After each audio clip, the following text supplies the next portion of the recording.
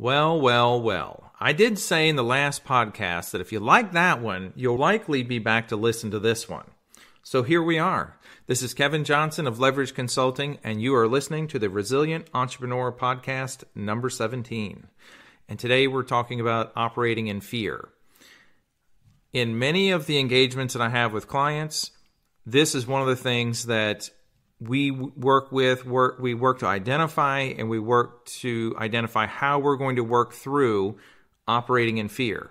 And I'm willing to bet my lunch money that every one of you at some point in time, and maybe in recent history, have operated in fear. And if you doubt what I'm saying, think back over the last few months and think about in all these unprecedented and uncharted times that we're in. I'm sure that you had some element of that. And you may have had examples of, I don't want to do this because Jenny's going to leave me. I don't want to do this because my customers, patients, or clients may not like this. We don't want to implement this because I don't know what I'm getting into when I do this.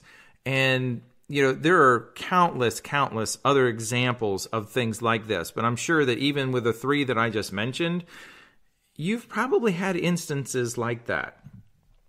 And when we have instances like this, and again, I like to use other examples, but could you imagine having had a blowout on your car at the age of 22 years old, and you had to drive at 25 miles an hour until you could get over on the side of the road and then get your tire fixed, or have somebody else fix it for you? Could you imagine after having fixed that tire, and you're now in your 40s, 20 years later, could you imagine someone still driving 25 miles an hour because of the what if? What if my tire blows out again? That's just absurd. But here we are, years later, 20-some years later, and we're still doing the same thing. We're wondering about the what if. We're still sitting here wondering, what if Jenny does leave me? And sometimes we really have to look at the big picture of things, of when you're the manager, the leader, or key team member in a practice, a business, you're there to get this company, this business from point A to point B. And sometimes that point A to point B is day to day, and sometimes it's the long term. But operating in fear, I can assure you, is never going to get you to your destination. It's never going to define your future. It's never going to help you achieve your goals. So if you're interested, if you're determined to get away from operating in fear and move towards getting towards your goals, then we need to figure out just a few things.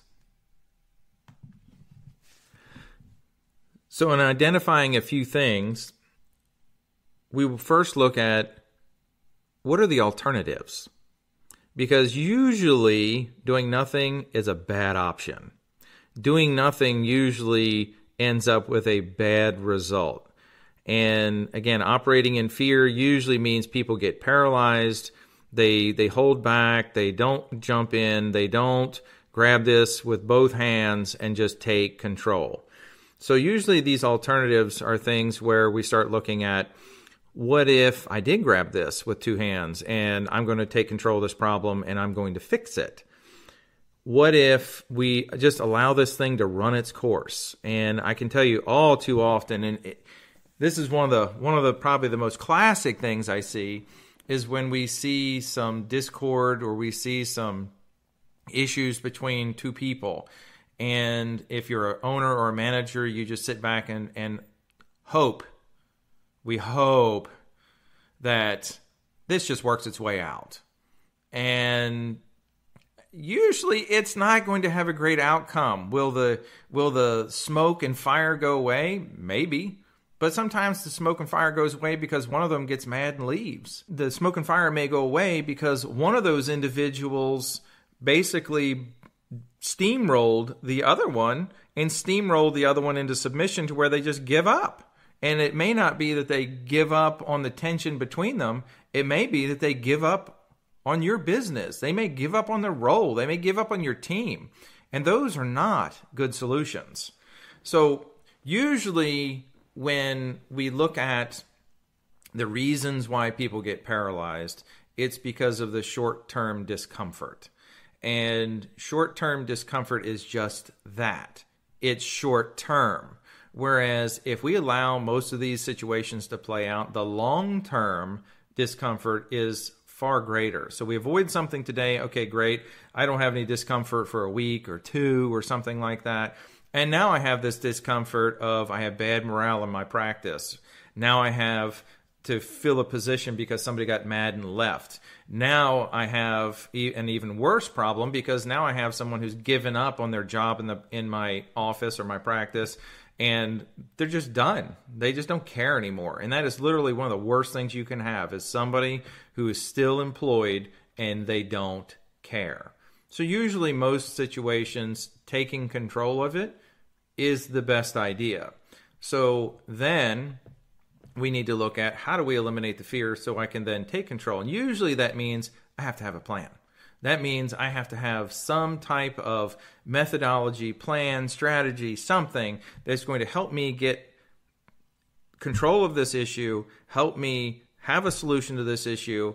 And yes, there may be some short-term discomfort, but it's going to be by your design, not by someone else's. Which, again, to me, is a far better alternative, that it's by your design and not someone else's. And then with the first two, if we're having difficulty coming up with the couple of different alternatives that we may have, if we have difficulty coming up with how we eliminate that fear, and we're talking about people, and sometimes that person is you. And I think sometimes that becomes the most difficult thing to overcome, is the fear that you have, and it's just you. It's not even about other people. Because it's easy to just forego it and say, well, I'll do this tomorrow, which is another example of being paralyzed.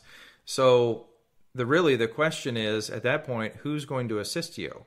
And either you're open to someone offering that assistance, or you're open to you needing to reach out to someone. It's something that I work with people on all the time.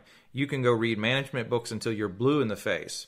But at the end of the day, it is something about this. This is all about implementation. This is all about taking action.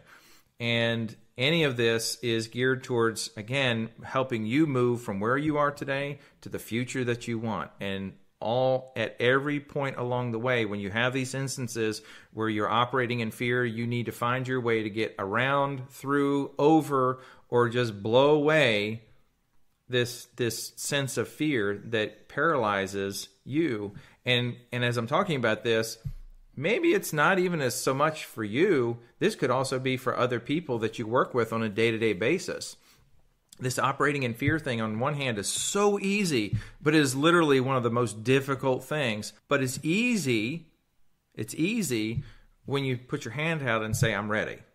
It's easy when you say, I need help with this.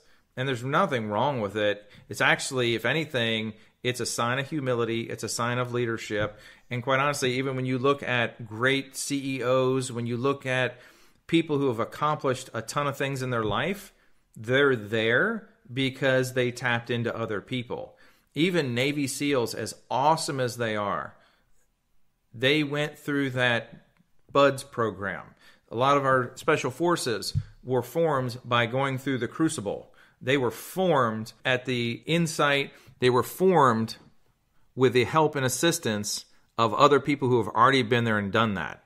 And again, that's the type of thing that I do with business owners, managers, and key team members day in and day out.